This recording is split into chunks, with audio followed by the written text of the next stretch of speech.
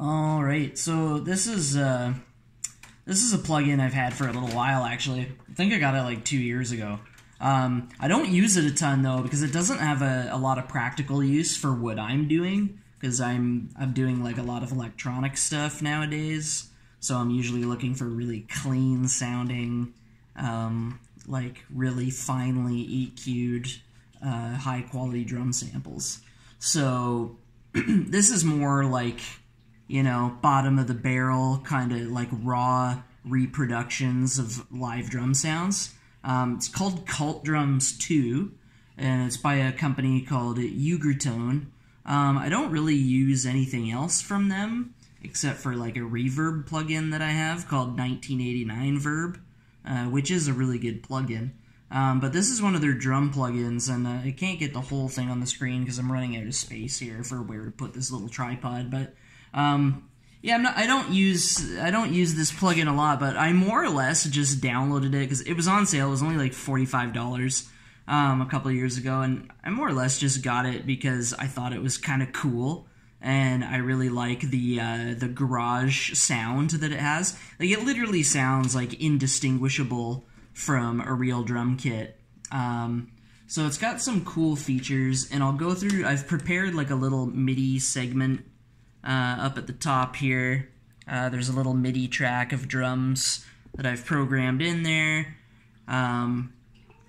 So we'll bring this back up, the UI here, and we'll kind of like take you through the plugin for a second, and I'll play this beat back, and we'll go through some of the drum kit presets. No, cat, no. No! Say hi. Say hi. Okay, now go. Friggin' cats are just always invading the studio. Anyway, so I'll start going through the presets. So this is the default kit sound. It does use a ton of CPU. So you might hear some little glitching here and there, because I am running a bunch of other plugins right now as well. But anyway, here it goes.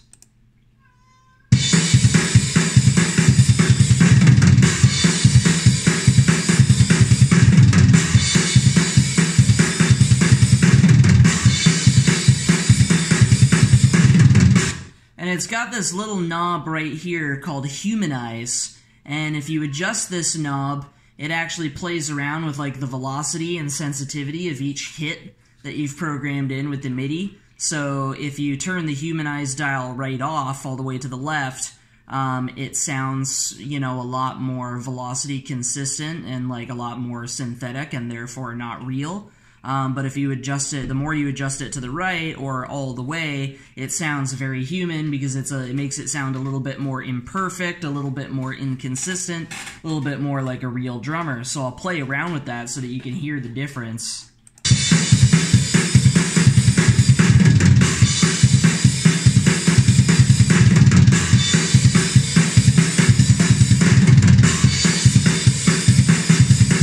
So this is with the Humanize feature turned completely off. So this is 100% computerized function. You notice all the drum and cymbal sounds are very consistent, like exact velocities, right? So it sounds a little more synthetic. So now I'll play with it and I'll take it more to the right and you'll hear how much more imperfect it sounds.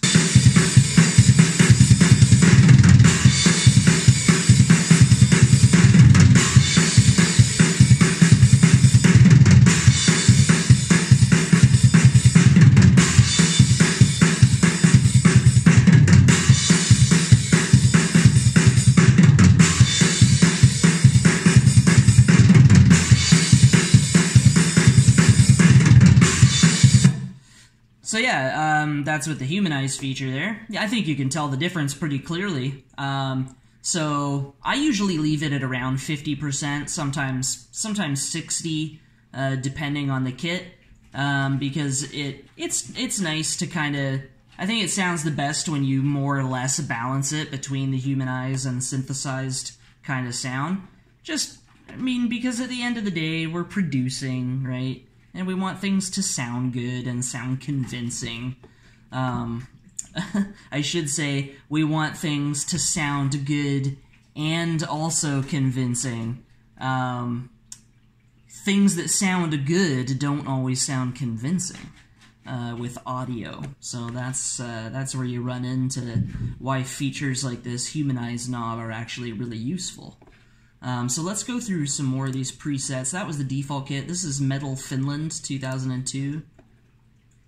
So maybe, I don't know, maybe like some Finnish speed metal type stuff. Oh, that's gonna...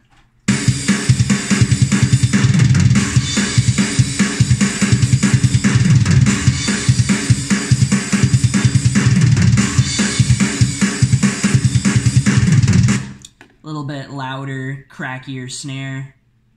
This is Mexico 1998, this one's called. Let it load for a second.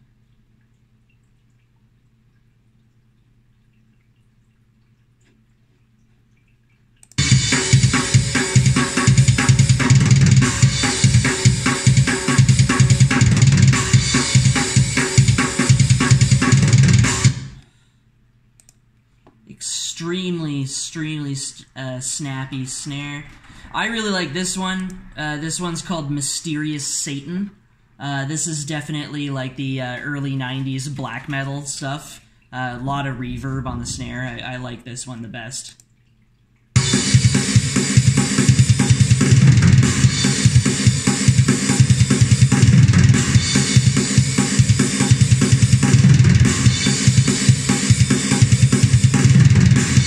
Reminds me of like early Cradle of Filth stuff. So I dig that. This one's called Norwegian Chicken Shack. It's a little greasier, a little boxier, definitely more garage. Probably useful for like that like Converge style, like hardcore punk kind of drumming.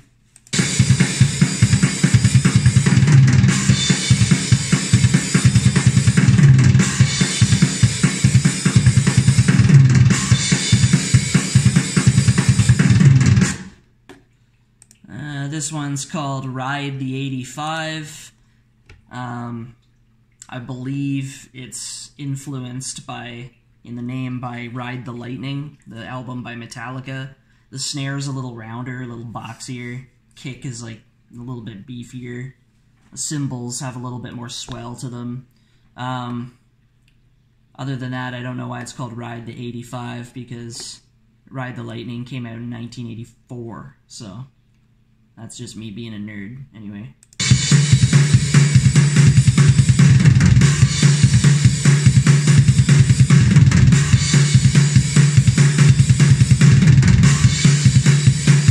It does sound very convincing 80s death metal, like the band Venom, and very early Slayer, I would even put forward.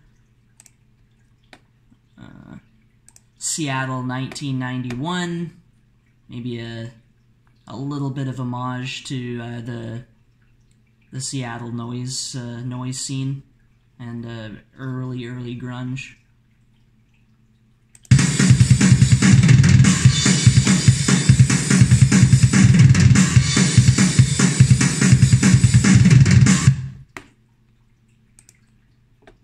Not exactly getting a Dave Grohl vibe from that.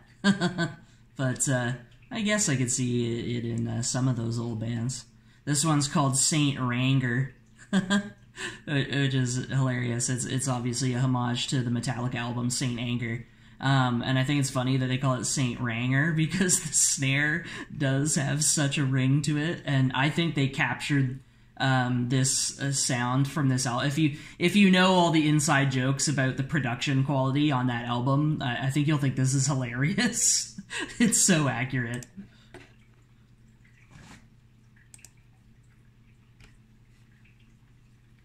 Loading. Yeah, man.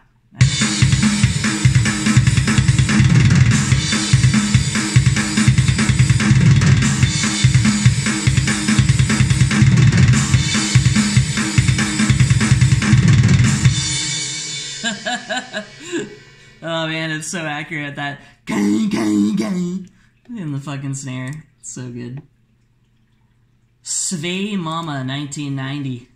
I think this is the one I was getting some, like, Entombed AD vibes from.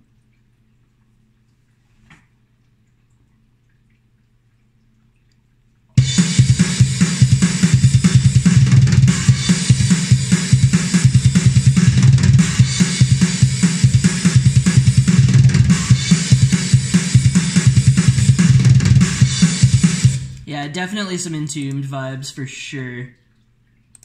Tampa, 1992.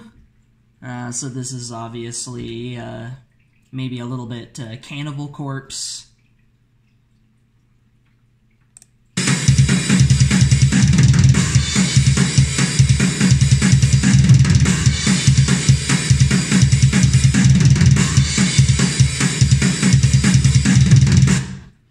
Definitely very early Cannibal Corpse there. Thrash, 1989.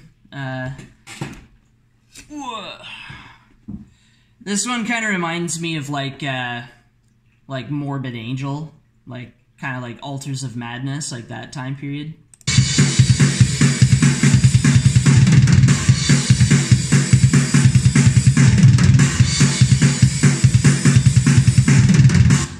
Yeah, definitely there.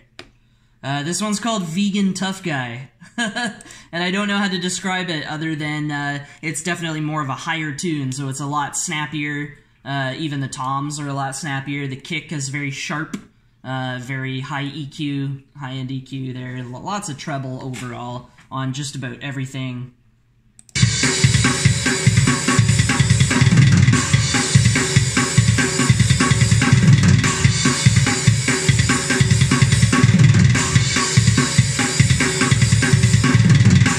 That snare actually might even be more hilarious than the Saint Anger snare. Alright, this one is called True Cult. I am led to believe from the message boards that this one is the most genre-oriented to the like old school death metal genre.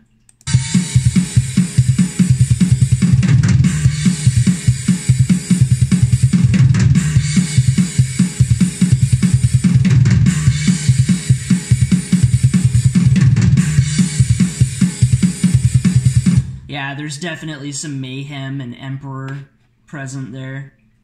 Even, again, like some Entombed in there for sure. And this is the last one. This kit's called Cardinal Kings. Let's give it a sec to load here. Lots of CPU.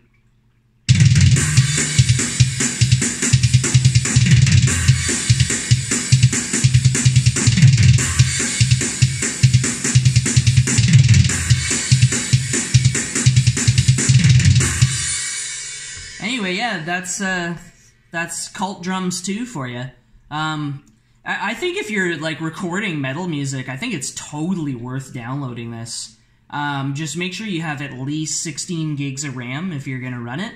I have 16 gigs of RAM on this computer, and as you heard, it still takes a little while to load some of the samples. So yeah, this plugin does use a ton of CPU. To the point where if you have less than 16 gigs of RAM, you're going to run into problems running it with other plugins. Sometimes it just doesn't run with other plugins. Anyway, that's my review of Cult Drums 2. I might review some other plugins.